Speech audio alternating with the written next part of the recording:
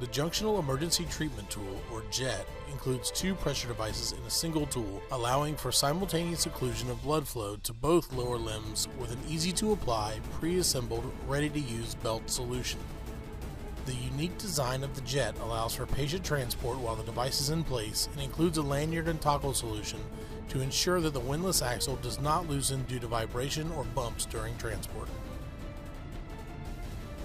In cases where there are bilateral injuries, the JETT offers a simple, safe solution for occluding blood flow to both lower extremities. This expanded capability is built into every JETT, meaning that with standardized application training, the device will be pre-positioned for rapid bilateral deployment, whether applying for a unilateral or bilateral injury.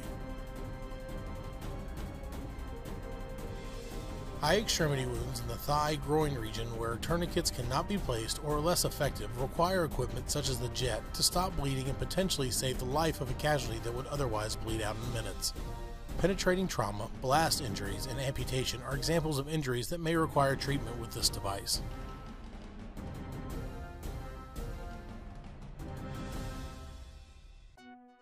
Step 1 and 2: Assessment and Patient Preparation. Determine that the injury is not amenable to treatment with a standard tourniquet, for example, high in the thigh and/or groin region. Remove any gear, items in pockets, or debris that might interfere with the placement of the JETT or cause additional trauma.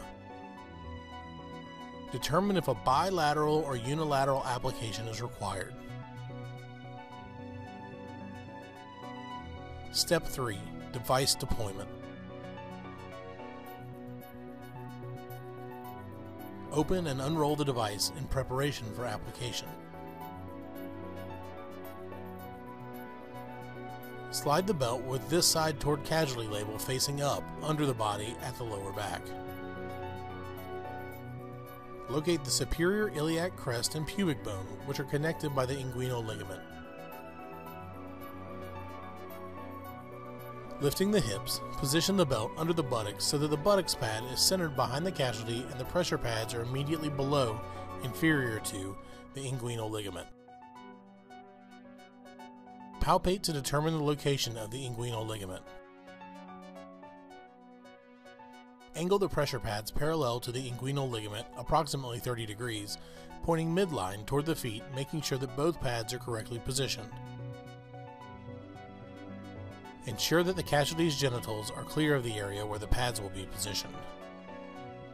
Buckle the belt, then firmly tighten by pulling the loop handle while stabilizing the belt with your other hand. Remove all slack.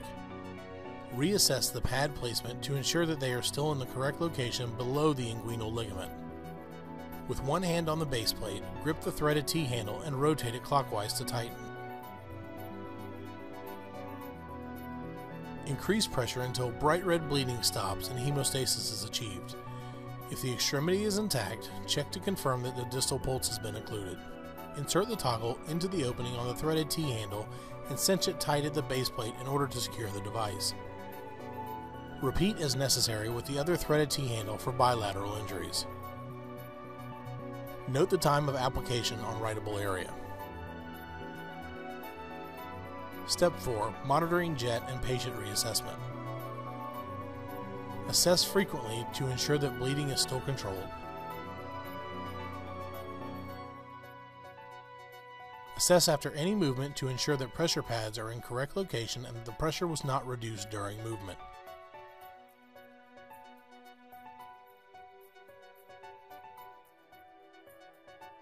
Device should only be removed under physician supervision.